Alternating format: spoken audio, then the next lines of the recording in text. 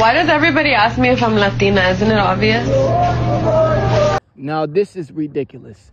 This is scam 101. You feel what I'm saying? A lot of men get led on because they think that they're dating this caliber woman, but in actuality, they're not. You feel what I'm saying? This is why a lot of women, they crop out their body photos. You feel what I'm saying? And then they want to call it, oh, you're body shaming. No, you just don't want to work out. Let's just call it what it is.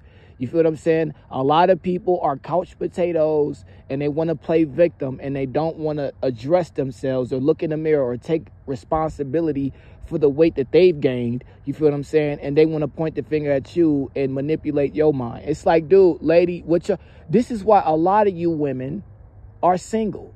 You portray to be somebody. It's like, dude, just show your whole body. Just be honest. You feel what I'm saying? You all in the camera showing your face and, you know, people got to wonder. And then when they pull up on you, it's a catfish. It's like, ma'am, what if you insecure about yourself? Just say, I'm insecure. I weigh such and such pounds. Here's my body. If you like the way I look, then you like the way I look. But don't be on there just cropping out your body, showing your face and highlighting your face as if come on now. You knew you had nothing else to offer, ma'am. You knew that. You feel what I'm saying? I'm not talking about this lady in the video, but I'm talking about women in general. On God, what they doing is not enough. You feel what I'm saying? And they wonder why they can't attract a man or keep a man in their life because you leading with, you quote unquote, leading with your best foot. You feel what I'm saying? You're not leading with the real foot. You putting your best foot forward, the best version of you forward. Put the real version of you out there and you're going to attract a person that really likes you. You see how that works? You see what I'm saying? It's like, come on now.